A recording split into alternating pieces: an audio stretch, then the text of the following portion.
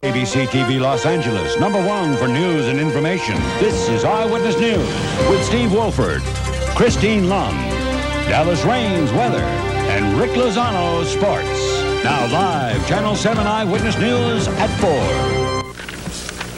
The largest civil rights lawsuit in Los Angeles County history has come to an end.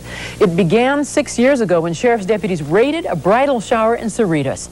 Eyewitness News reporter Fred Anderson is live at the courthouse. He is downtown, and he's got complete details on today's verdict for us. Fred. Well, it was a complicated case, Christine. It was a Samoan family having a bridal shower that night in Cerritos. The sheriffs raided the bridal shower. A melee, wild melee followed. Unbeknownst to the sheriff's deputies, somebody was videotaping that melee, and the result is today a lawsuit that was settled in court. 25 of the sheriff's deputies were found guilty in this civil suit, and the family was, of course, emotional and victorious.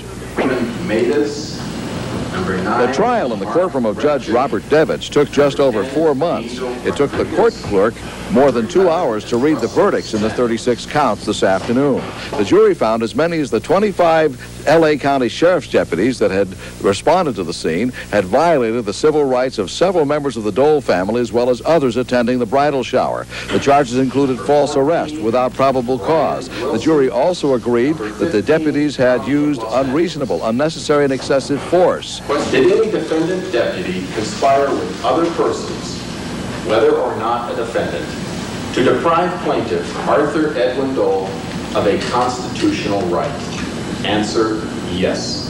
Was there an overt act by any deputy in furtherance of such conspiracy that caused said plaintiff an injury or damage?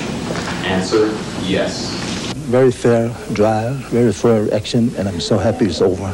We're waiting for 6.5 years for this, and it's come to the conclusion, and it's the right decision. I'm so happy for that.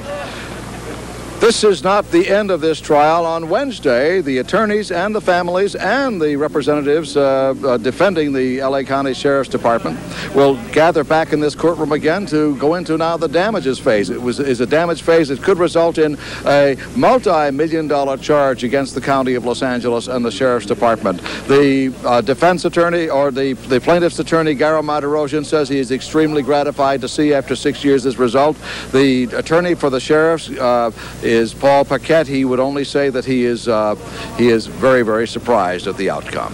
Reporting live from downtown Los Angeles, Fred Anderson, Channel 7 Eyewitness News.